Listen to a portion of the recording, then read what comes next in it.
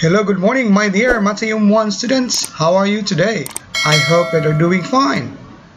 Now, today we're going to continue our lesson on addition and subtraction of fractions.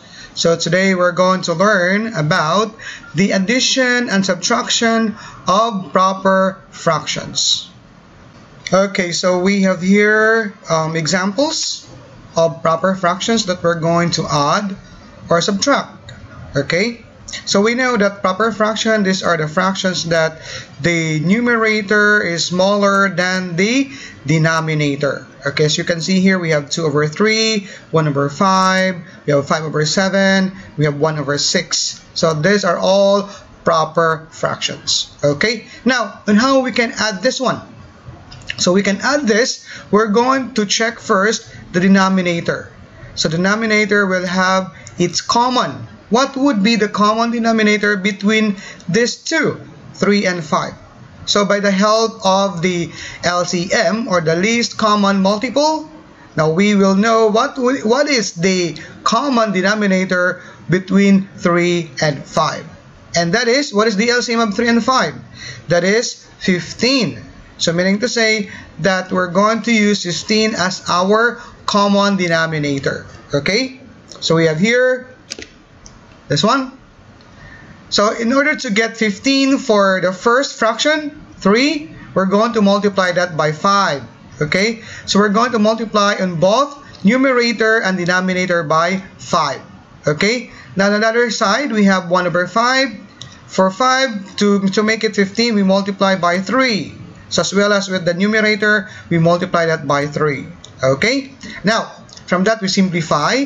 2 times 5 is 10, we have 3 times 5 is 15, 1 times 3 is 3, and 5 times 3 is 15. Okay? So again, for this time, since that our denominator are the same, okay, so we can add now our numerator. So we have 10 plus 3 is 13 over 15. So therefore, the sum of these two proper fraction, 2 over 3 plus 1 over 5, is equal to 13 over 15.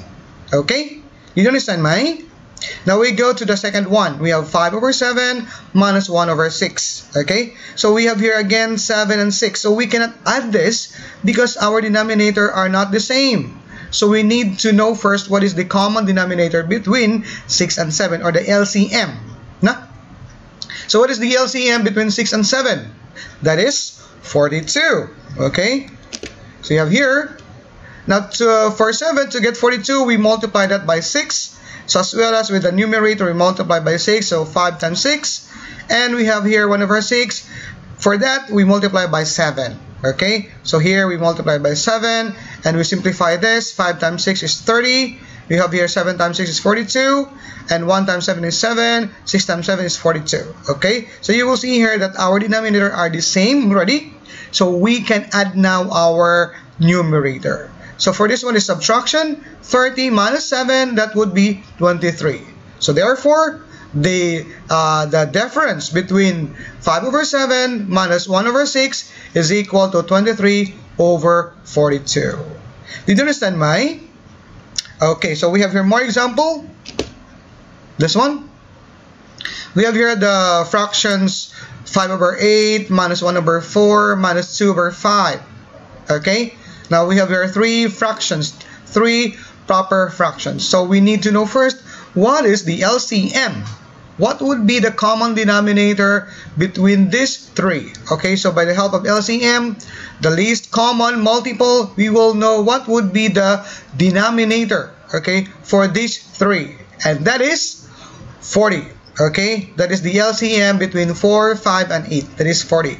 Okay, now, so we start with 5 over 8. So to make it 40, we multiply that by 5. 8 times 5 is 40, right? So as well as with the numerator, 5 times 5. Then here, the second one is 1 over 4. So to get 40, we multiply that by 10. Okay, as well as here, the numerator, we multiply by 10. And the last one, we have 2 over 5. We will multiply that by 8 to make it 40, right? So again, with the numerator, 2 times 8 is 16. So we simplify. 5 times 5 is 25. 8 times 5 is 40. 1 times 10 is 10. We have here 4 times 10 is 40, and 2 times 8 is 16, and 5 times 8 is 40. So you will see here that our denominator are all the same. We have 40, right? So we can add or subtract now the numerator.